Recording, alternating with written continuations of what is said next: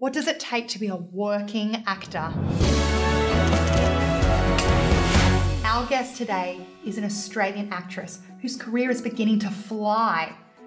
Featuring in Joel Edgerton's film Felony, an edgy role on Australian TV show Neighbours, this actress is shining. Stay tuned, as not only are there oodles of actors' tips, we find out how you can use fruit to score a role.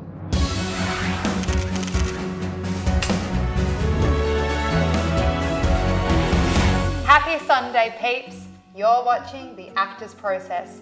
I am your host and acting junkie, Claire Elizabeth D. And today we're shooting in Melbourne and I'm sharing a drink with not only the extremely talented actress, but dancer, singer, DJ, and lifetime friend, Sarah Roberts. Hey Sarah, how are you? I'm good, thank you. That's a great wrap. Thank you. You're very welcome. Thank you so much for joining me. No, you're welcome. On The Actor's Process. So we go way back. Yeah. So we met, I think, when I was about 15 and you were about 13. Oh my God, it's so weird. And I don't even think our viewers know this, but I was a bit of an entrepreneur when I was younger and I opened up my own dance school when I was very young. Yes. And you and your sister were two of my very first guinea pigs. But we also know each other through growing up in the dance industry, singing, musical theatre, bit of promo. Yeah, let's not speak of that. But in the last few years, we've really been investing in our acting careers and it's just been so delightful to watch your career over the last few years. Oh, thank you. And you too, with all this stuff as well. Oh, thank you. And so what inspired you to get into the performing industry? Performing in general? Yeah. My mum started me off in dancing when I was about 3 or 4, I think.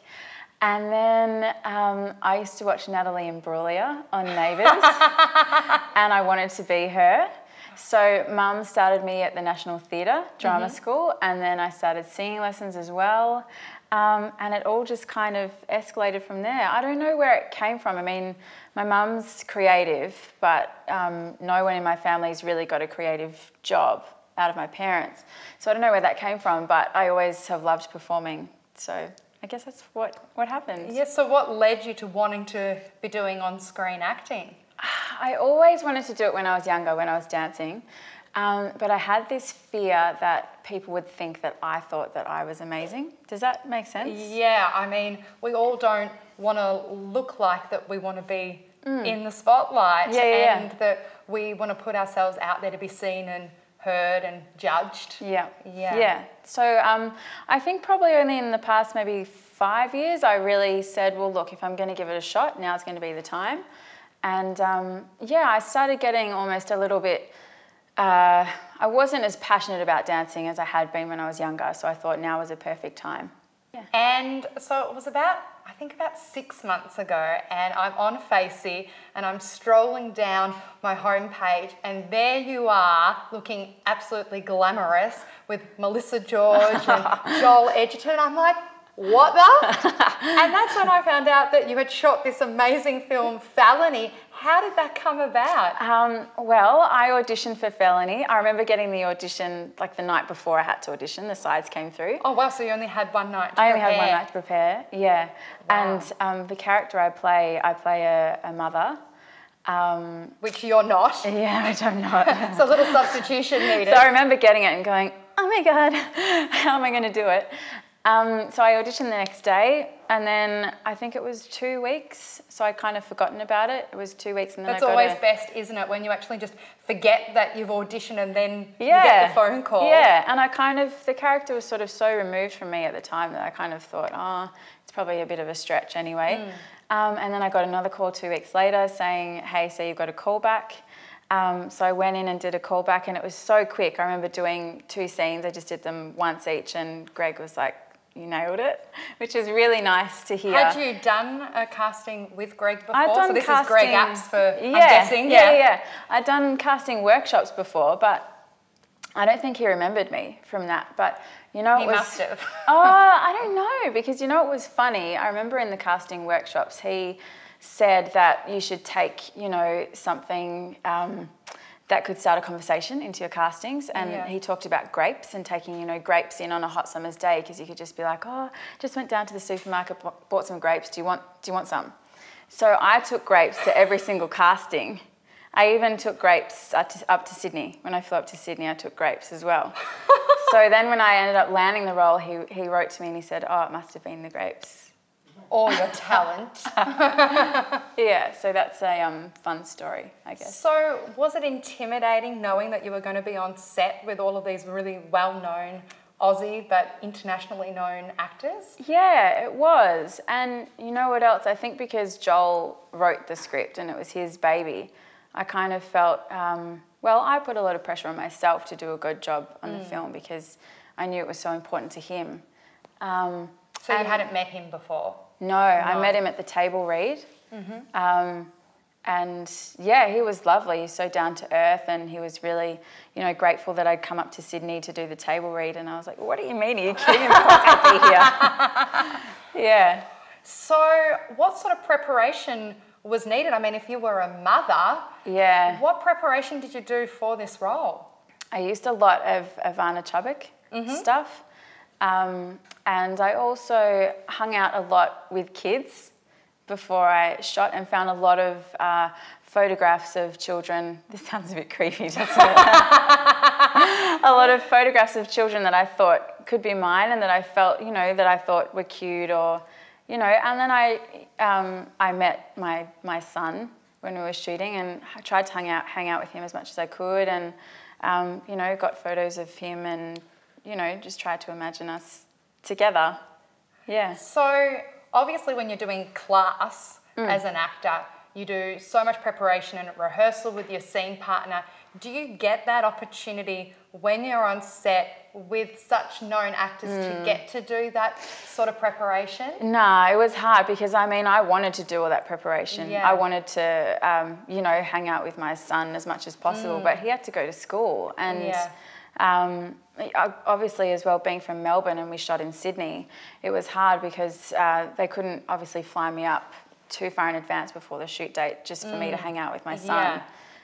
So yeah, it's really hard, and that's one of the things I learnt from working on that film, was that you don't always have those luxuries. And but you could develop a relationship with a kid in Melbourne, or be looking at the photos and doing that sort totally. of And we, you know, we became Facebook buddies, and I chatted to him on Facebook, you know, when he wasn't doing homework or whatever. So yeah, we developed a relationship that way. And when the film finishes, do you have any other commitments after the shoot date's over? Like, do you have to keep your hair the same in case, you know, something doesn't work out and they need to reshoot anything, or?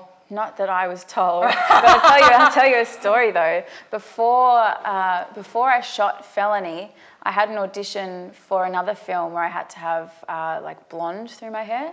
Well, I didn't have to. I can't imagine you were blonde. It was just blonde highlights. I didn't have to, but I really wanted to commit to this audition. Yeah. So I went and put blonde through my hair before they told me that I got Felony. And then they told me a couple of days later or something that I had Felony, and so I had to go back and dye it my natural colour.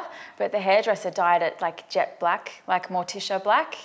So then I was freaking out, thinking, oh my gosh, I'm going to get there, I'm going to shoot, and they're going to, you know, angst out about my hair. So I got all these hair remedies. Apparently, if you mix bicarb soda with Head and Shoulders and you really scrub it in there, it's this supposed is a really great it. tip for all the women out there. Yeah, and you're supposed to wrap it in Glad Wrap and keep it there for a bit, and it's supposed to, you know, subdue the colour, but it didn't really work. So you shot Felony, and then you also got cast in Wolf Creek too. Yeah. Yeah, so how did that come about? I really pushed for an audition with the director and the producer. She was an English backpacker that I played. And so I spoke about Felony quite a lot and asked to have a meeting with them. And you know what, actually I met with Greg before I shot Felony and asked him for some tips, because Felony was my first big film. And so I think that sort of helped, having a relationship with him. And then I just kept pushing my agent to get me an audition, and then got an audition and put it down. I put down a scene for an English backpacker and a French backpacker. And then, yeah, they told me that I got the English one. So Yeah. So have you actually got an opportunity to check out Wolf Creek 2 as Yeah, it's just come out?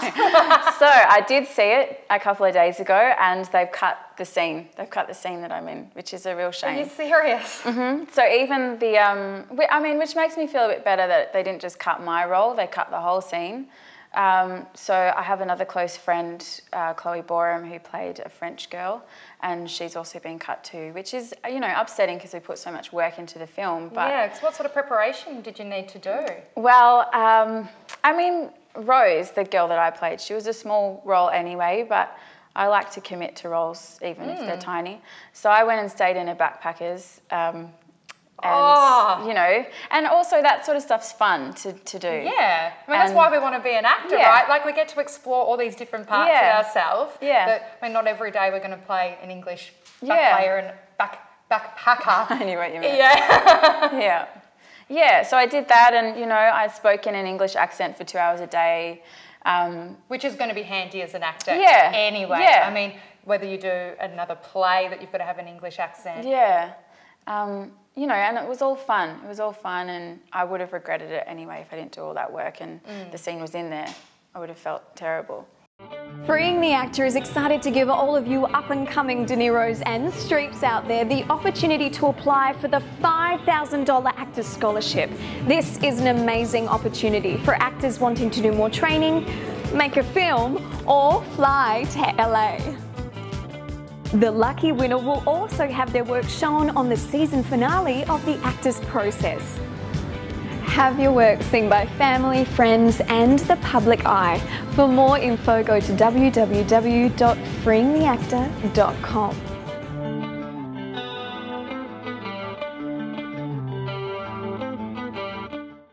So Sarah, you're currently doing a stint on Neighbours. Neighbours. Oh my God. What's the difference between fast turnaround TV compared to working on a major feature film? It's a really good question. Look, I think the amount of time you have to prep, I think, is that's a huge difference. When I was working on Felony, I had months in advance to prep. And we also had a day to shoot a scene or half a day to shoot a scene. But with Neighbours, I shot 9 scenes in one day. Wow. I think I started at 6 a.m. and finished at 6 p.m. or something. And you just churn through them. Just to keep the energy going. Yeah, and I was exhausted so I went home, slept, got up and did exactly the same thing the next day. But with films, the few films that I've done, I feel like you get longer to prep in between and you can really delve into characters. You just wouldn't get the same amount of time to really work on what your substitution is and what's driving the scene, or do any kind of improvisation, like getting to know your son, for example. Yeah, totally. So I feel like you've got to be really quick with those things, know your triggers and you be quick at substituting if you are using substitution. And it really helps as well, I feel, on TV sets, or on any set, if you feel really comfortable with the crew and the cast, and if you've got good relationships with them all, then you've got trust on set, and you you feel more confident and empowered in doing your work. Yeah, great. So Sarah, what's your favourite quote at the moment? Well, I live by Will Smith's philosophy on life. You can find it on YouTube. It's like a 9-minute thing, and I try to watch it every morning. And he says in there, 1 brick at a time, which is basically, have you heard that before? No. Okay. But I want to get a whole lot of bricks and put it on my wall. Yeah, so basically he says, I don't set out to build the biggest, baddest, greatest wall. I lay 1 brick as perfectly as a brick can be laid. And then one day I'll have the biggest, baddest, greatest wall. Today's viewer question comes from Aussie actor Eliza Charlie. And she asks, "Hi Sarah, what do you do between booking jobs to keep working, developing your skills, and to stay proactive in your career?" Ugh. I think, well, you know what? I think sometimes the time in between jobs is really exciting. Sometimes you kind of get stuck in a rut and think, oh, this is a really depressing time. But I find it quite exciting because it gives you time to hang out with your family and friends, which I feel like, with me anyway, I kind of neglect sometimes when I'm working. You kind of get tunnel vision. And I think you can also learn a lot from them about relationships and how you interact with people, so you can use that in your craft. But also, I try to spend 8 hours a day working on acting stuff, just because I feel like other normal people have 9 to 5 jobs. And we kind of get a bit, well, with me anyway, get a bit lost sometimes and don't know what to do. So if you structure your day and have 8 hours of acting work or whatever, then I feel like you're set. And also, I'm a DJ. So that works really well for me in between jobs. Yeah, tell us about them. Yeah, so I DJ and I sing with my best friend, Kate, and we play all around Australia at the moment. We'd like to get gigs in America as well when we move over there. And we've recorded a track with the Grammy Award-winning Eve, which is really exciting. Congratulations. Thank you. Thanks. Yeah. So she's recorded with Gwen Stefani, Alicia Keys, and it's really exciting to have her on our track. Yeah.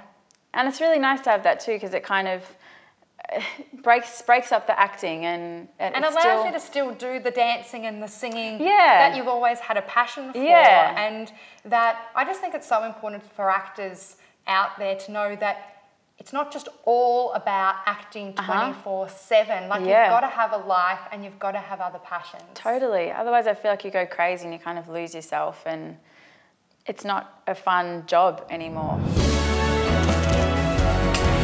So, Sarah, my favourite part of the show. I'm scared. What are you doing that for? What's your daily habit?